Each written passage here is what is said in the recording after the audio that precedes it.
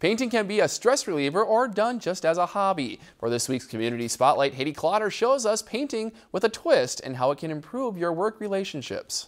That's great. With the stroke of a paintbrush, painters can create their very own masterpiece. The Bemidji Eagles Club welcomed an avid group from We Love Messes to showcase their creative talents and bond with one another.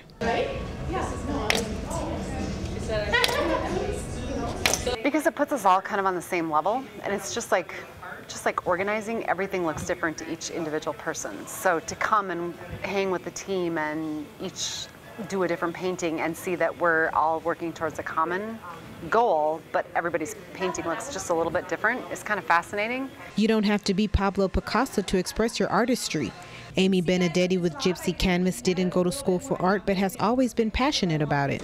People see things every day with their eyes, and they're just able to put it on a canvas, and it's kind of fun. Benedetti walks you step by step, and there are no such things as mistakes in acrylic painting because it will all come together in the end. Each portrait is distinctive and requires you to use your imagination to create.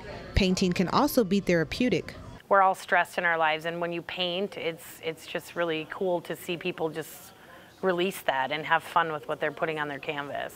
For Rachel Lundy, this is her second painting class, and she used a simple blending technique.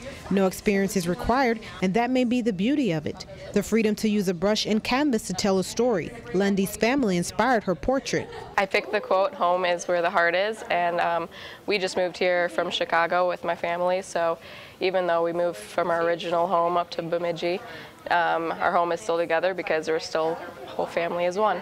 These portraits can last a lifetime. Benedetti's motto is free your mind and the brush will follow. That's exactly what these ladies did, and at the same time they improved their team building skills. For this week's Community Spotlight in Bemidji, Haiti Clotter, Lakeland News.